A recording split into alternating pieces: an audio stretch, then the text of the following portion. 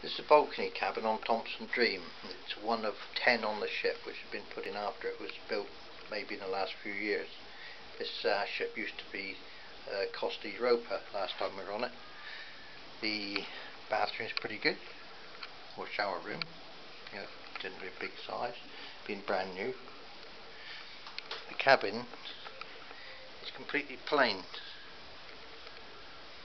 no pictures at all, but it's in very good condition. There's a 6-foot wide bed in it, the furniture is all brand new, soft closed doors, large mirror,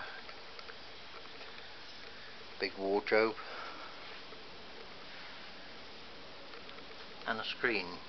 I suppose the worst thing about this cabin is that at midnight they put on a disco right outside the door.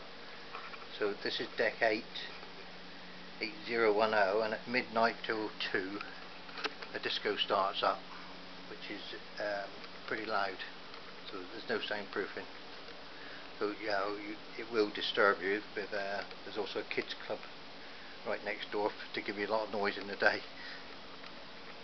Balcony is typical ship balcony, nothing exceptional except that they fitted the wrong size dividers so you can see in next door.